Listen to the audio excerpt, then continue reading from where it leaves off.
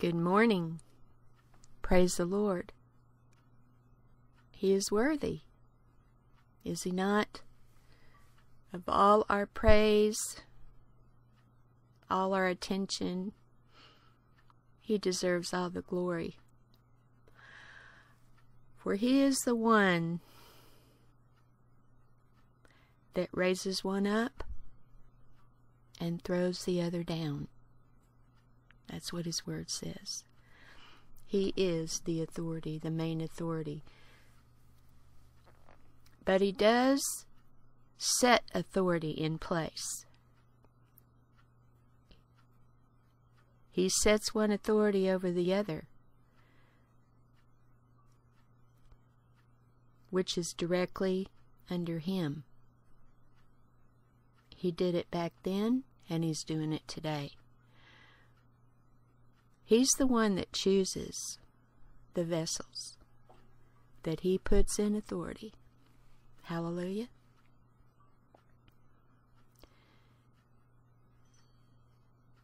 This devotional today is called Treasures in the Darkness by J.R. Miller. And as I was reading this, the Lord was just showing me that He's doing this today.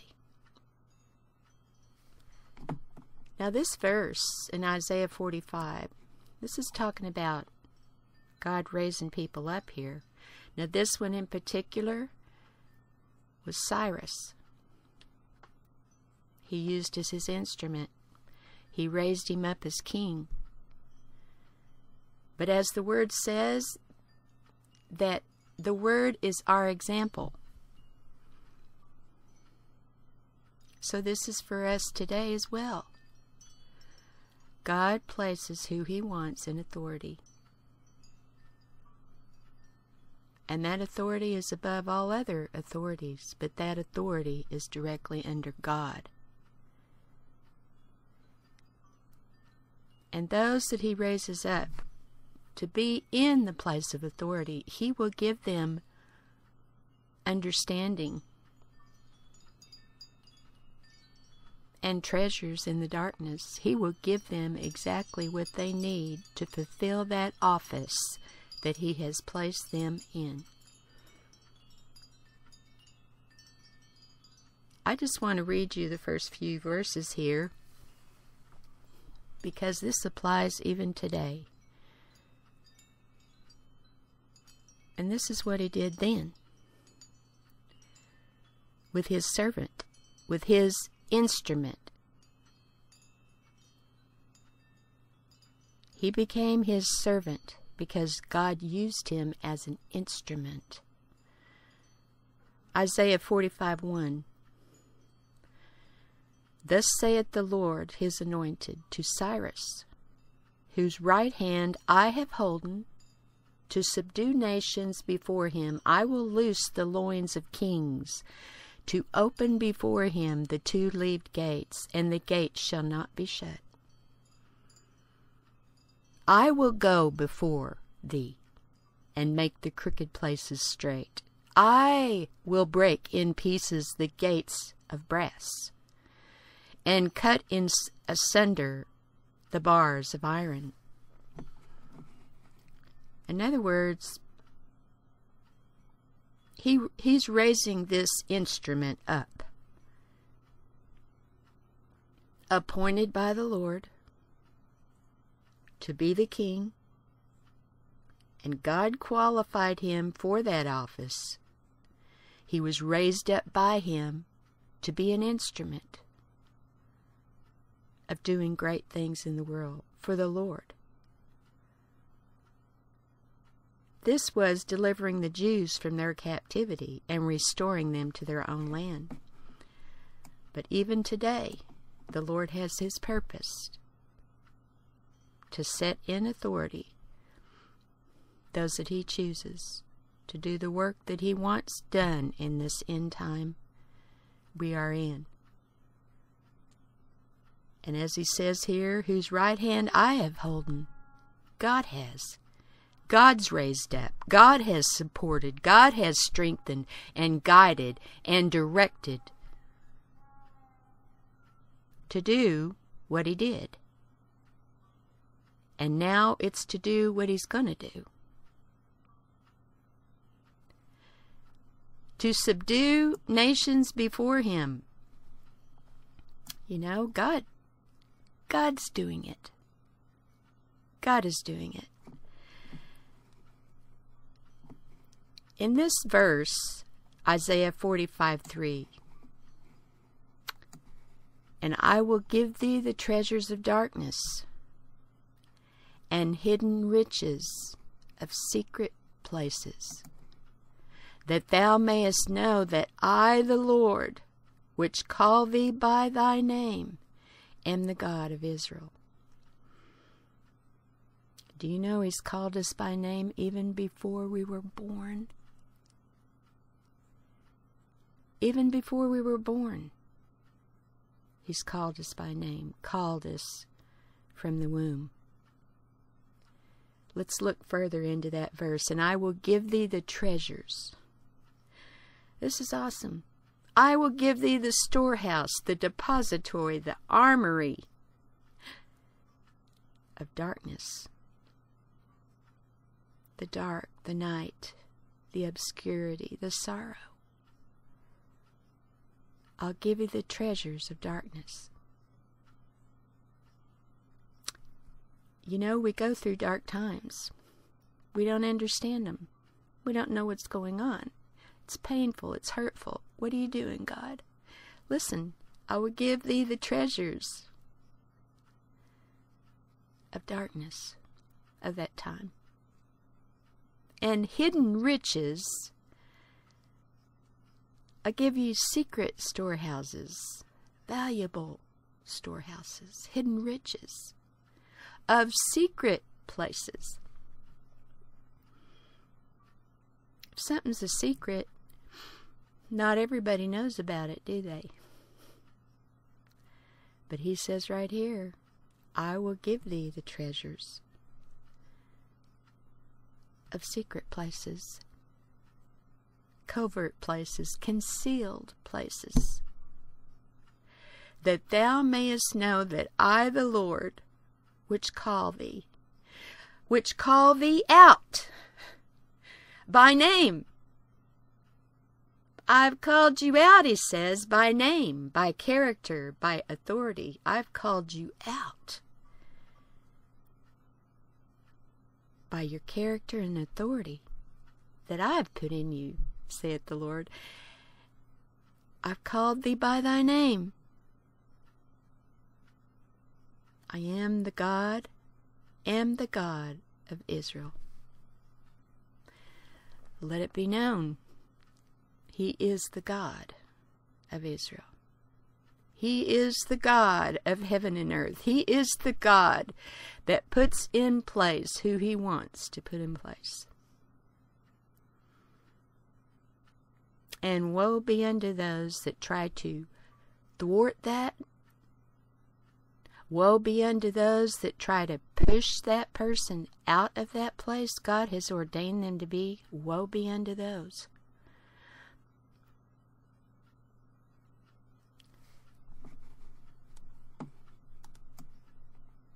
And I will give thee treasures of darkness and hidden riches of secret places,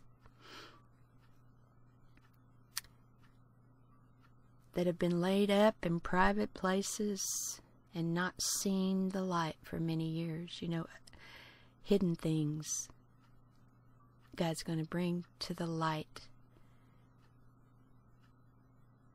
in the heart of those that he has chosen to be in authority, to be in position in this day, this end time day. That thou mayest know that I, the Lord, which call thee by name, I am the God of Israel. I called you before you were born. This is the proof. He is the God, the omnipotent God, omniscient God.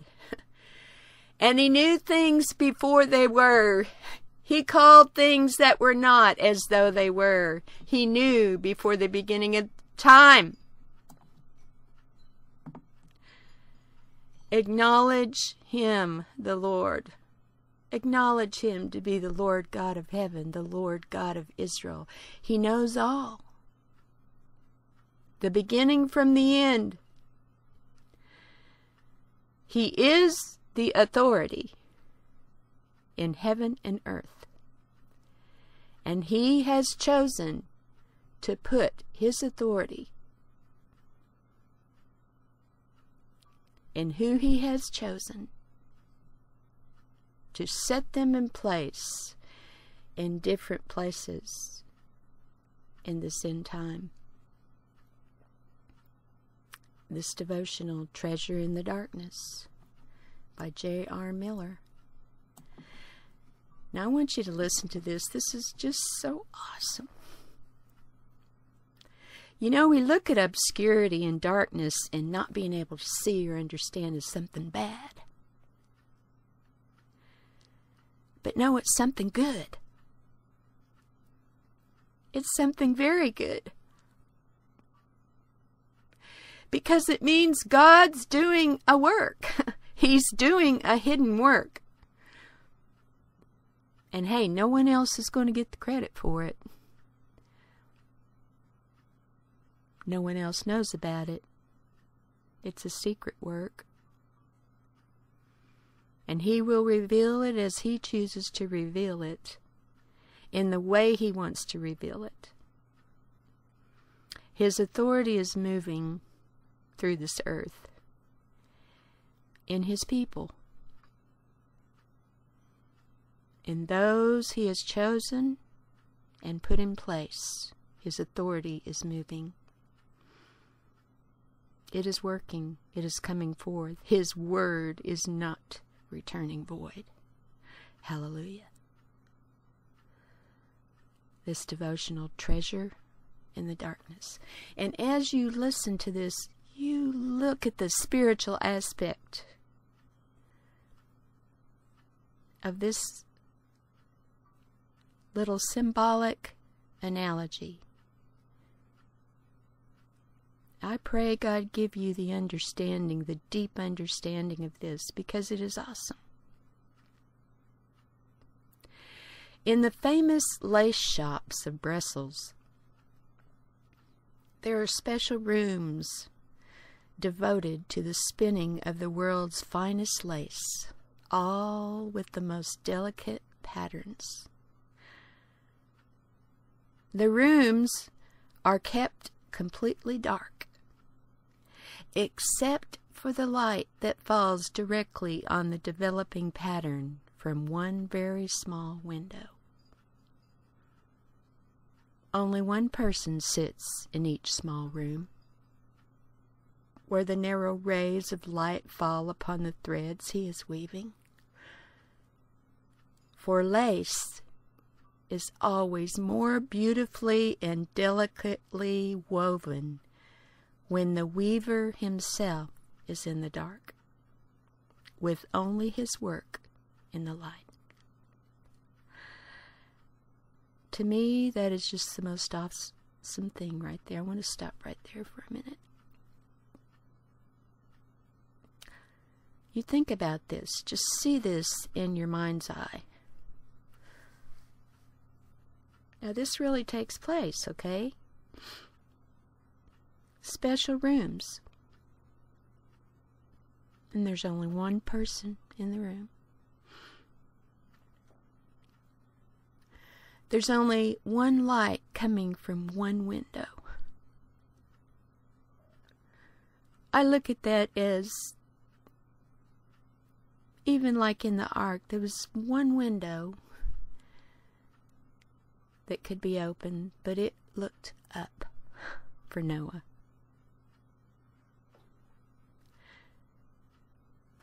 That light comes from the Lord.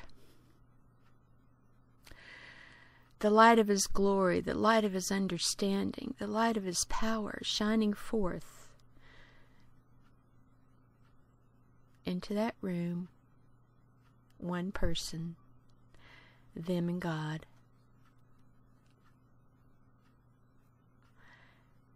And there's a weaving going on. There's a work going on. A beautiful making going on. Now, if you look at lace, lace is just beautiful. The patterns of lace, the delicacy of lace.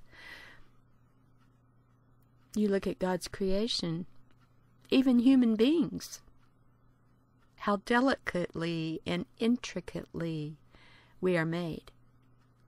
And flowers and everything. So detailed. So on purpose. The authority of God speaking forth His word, and it happened. It was created, and it happened.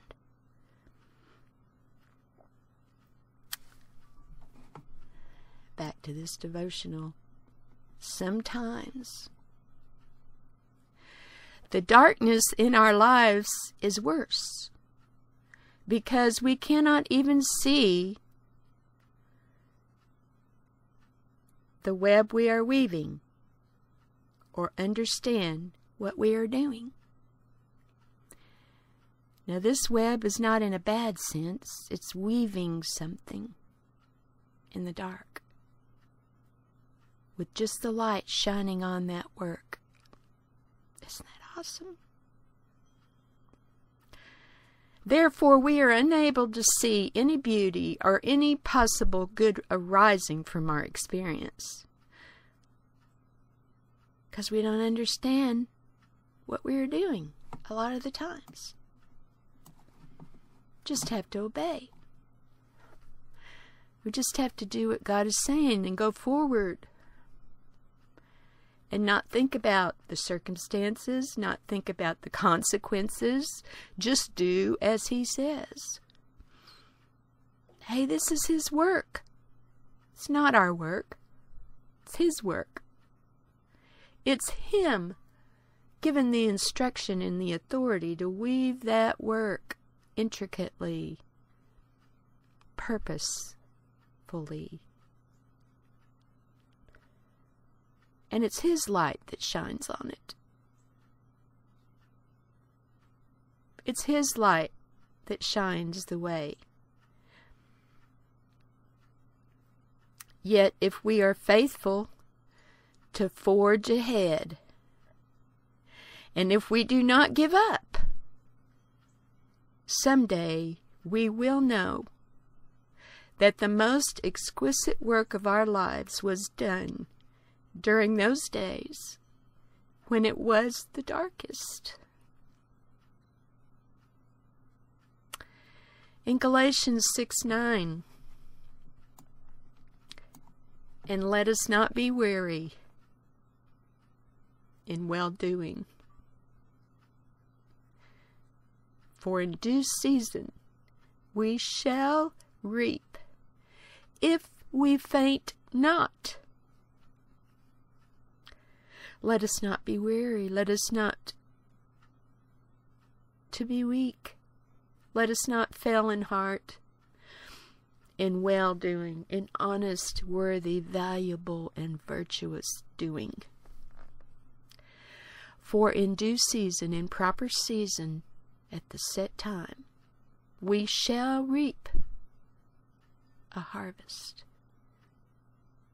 if we faint not.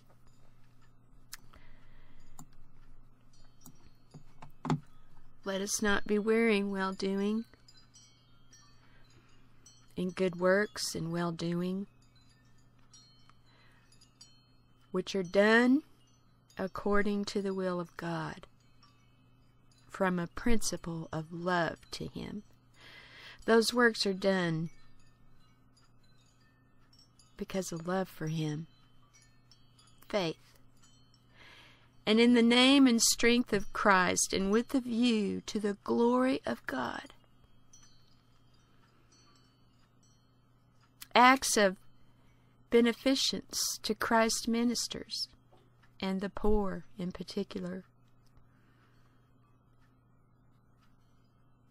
This is agreeable to the mind of God, and it's well-pleasing in His sight, too. And in doing these things, don't be weary. You should not be weary. Their spiritual strength will be renewed, and grace is in the exercise of doing these things, and not be weary in doing these things. Even though we may meet with things which tend to discourage us and make us weary, even in our own circumstances, losses in the world, multitudes of things, the ungratefulness of some, even though in due time we shall reap. Either in this world, sooner or later, or in the proper time, in God's own time, by enjoying increase of the fruits of righteousness. For the seed sown shall spring up again. The bread that is cast on the waters will be found after many days. And such as honor the Lord with their substance shall be blessed with plenty of temporal good things, either they or theirs. Or else in the other world, or at the end of this, which will be the harvest time, the reaping time, the time of enjoying eternal life. If we faint not, if we faint not, but continue to the end, persevere constantly in doing acts of beneficence, and then patiently wait, as the husbandman does, for the precious fruits of the earth. For there must be a distance of time between sowing and reaping. Men must not expect to reap as soon as they sow, and therefore should not be weary of sowing, nor impatient in waiting, though they do not see as yet the appearance of the fruits thereof, for in their season they will be seen and enjoyed. It's just like planting a garden.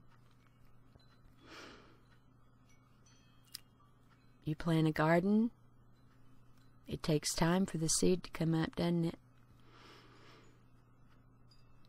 But when you see that seed start coming up and that plant start bursting forth through the ground, and you see those green leaves, and then you see it start growing and bearing fruit, and then the harvest takes time. Hallelujah.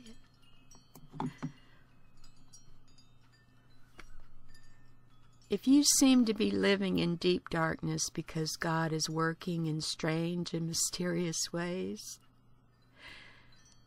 do not be afraid. Simply go forward in faith and in love, never doubting Him. He is watching and will bring goodness and beauty from all of your pain and tears. Goodness and beauty. You know, it's just like the little allegory of hind's feet on high places and much afraid. That's what she started out to be. Her companions on the journey were sorrow and suffering. But at the end, they were grace and glory. If we persevere, if we go on, He'll bring beauty and goodness out of the pain and the tears. The shuttles of his purpose move to carry out his own design. Seek not too soon to disapprove his work, nor yet assign dark motives to his work. When with silent tread you view some somber fold, for lo, within each darker thread there twines a thread of gold. We need to remember this today. God is doing a work, even in the darkness, even in the obscurity of not knowing and not seeing and not knowing what we're doing even. But it's just our job to obey and go forward and persevere no matter what. He is with us. He's going to bring goodness and beauty out of it. Hallelujah. So today I want you to be encouraged and know God is sovereign. He's got it all under control. He has placed in authority all over this world his chosen people. And his work is going to be done. And his word is going to be fulfilled. And it is not going to return void. Hallelujah. In Jesus' name.